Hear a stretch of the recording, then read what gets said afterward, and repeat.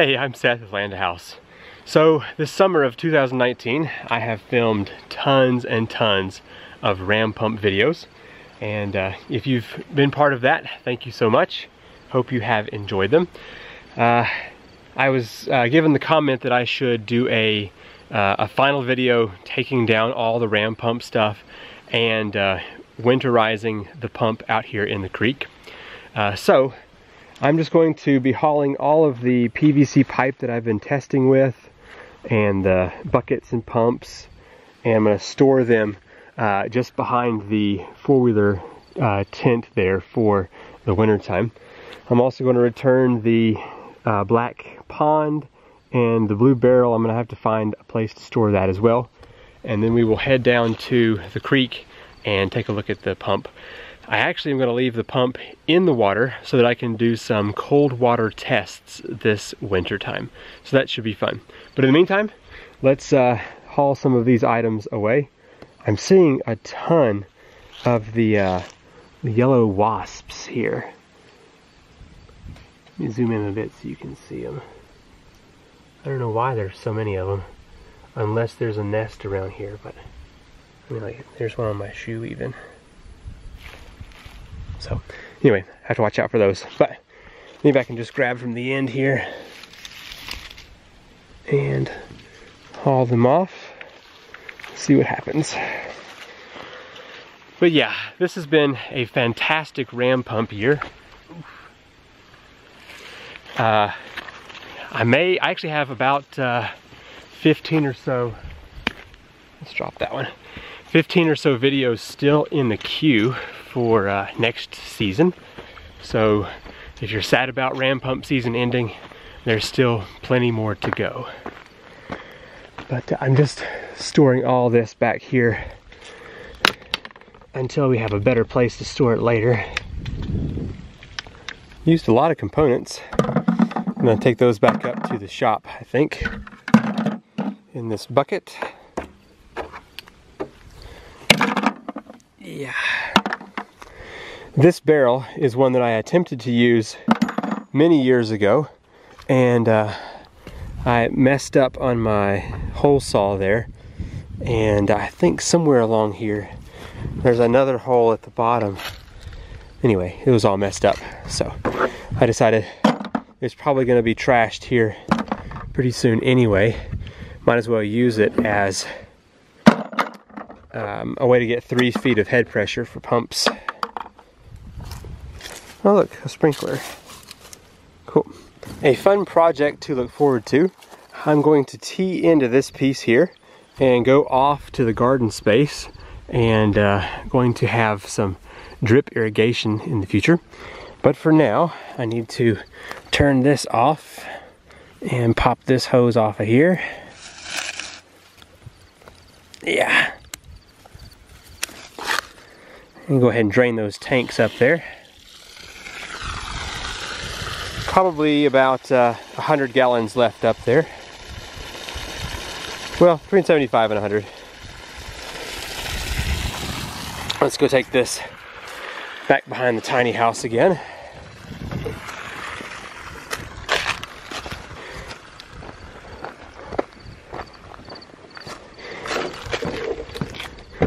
I was noticing that the tarp covering my siding is starting to fall apart. Need to get that installed inside the tiny house soon.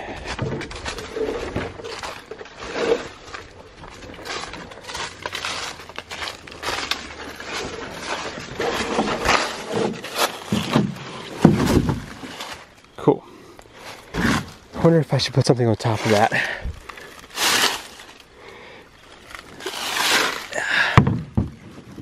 Yeah, that's not gonna do much. Man, speaking about ram pumps, there's a tiny ram pump that I built for testing purposes a while back. Need to get back with that thing and do some more fun videos.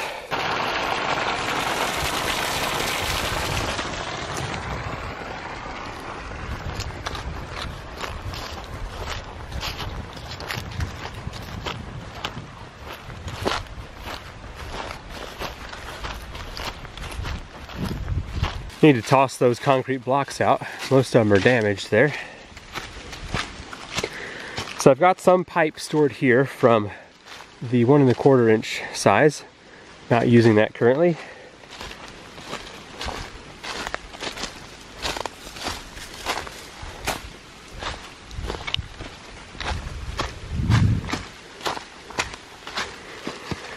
One of the big issues with the flume that I built years ago is that it stops up quickly with leaves, and that happens where it overflows off the side.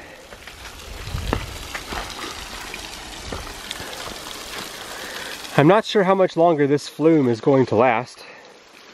I didn't build it very well, and this is one of the main things that's happening. See that second block? It was an entire block whenever I built it, and now it is just falling apart. And the whole thing is shifted this direction about 3 or 4 inches. So anyway, not the best build. I need to come out here and clean up some of this stuff. Ram pump graveyard, all these blocks. It was a terrible idea years ago. And the old Archimedes turbine idea. I was just given some inspiration on what I should do with that. I could pull the auger out and create my own little trough based on some sheet metal. So next summer, or at least in the spring, anticipate a fun concept video on the Archimedes turbine. If you missed it, years and years ago, I decided to buy a farming auger and put it inside of this pipe, but it had too much friction because the auger is in 2 pieces. So if I can just split it into 1 piece and then have water flow through a trough in that, it's going to turn the auger and hopefully generate a little bit of electricity. That's the concept. But anyway, ram pumps, that's why we're here. So like I said, I'm going to leave the pump in the creek so I can do some testing this wintertime with some cold water stuff. Oh look, a raccoon print. That's fun.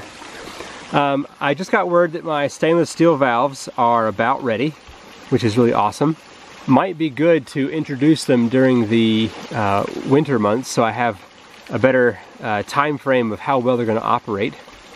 I need to get some values on them. Some just a flow rate versus the old brass valves that I've been using.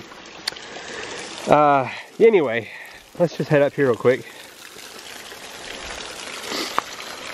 Yeah, look at that mess.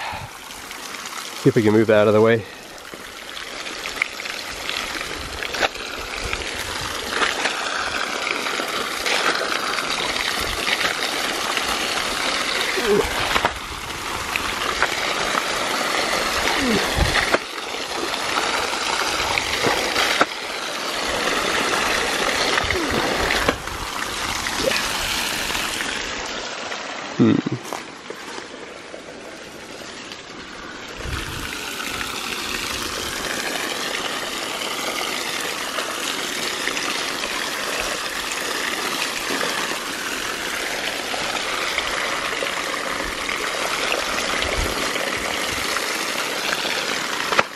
Moving on. Okay, so drive pipe has survived another year quite well, and I'm still really impressed with the bucket intake.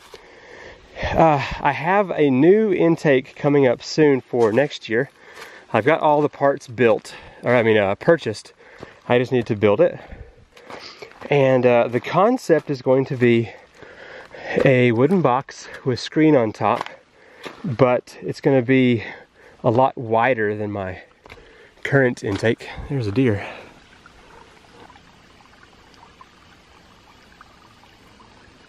So that's going to be something that I build for next ram pump season, because this one, as you can see, clogs up pretty easy. The new one is going to pretty much span the entire creek bed here and allow for better input, even if there's a lot of rain or a drought like this. But anyway, and I might even increase, instead of having a 1-inch supply line feeding a 1-inch ram pump, I'm going to have a 1 1/4 inch supply line feeding a 1-inch ram pump. So there should be significant increase in flow to my bucket down here, which will allow for operation even in times where there's some clogging of that, of all of that. Anyway, so that's just what the ram pump looks like. Most of this video was just to say that the season is closing, and we'll be moving on to some indoor stuff.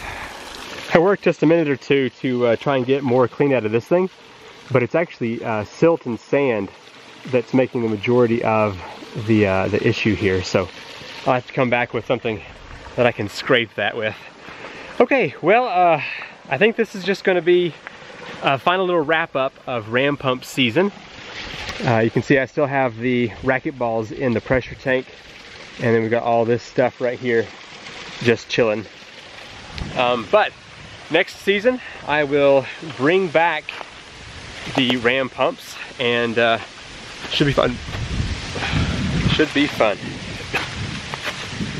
So I have ram pumps for sale at landahouse.com, eBay, Amazon, and a couple other small stores, and they've done well this year.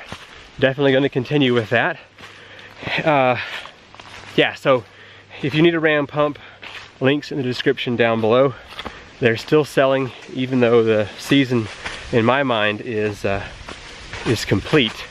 But I know that other parts of the world still have plenty of warm weather ahead of them. So, okay, I'm gonna wrap up this video by I think taking the blue barrel and the buckets behind the workshop, or maybe up under the porch, and that will conclude this video. I'm gonna store that blue barrel under there for now.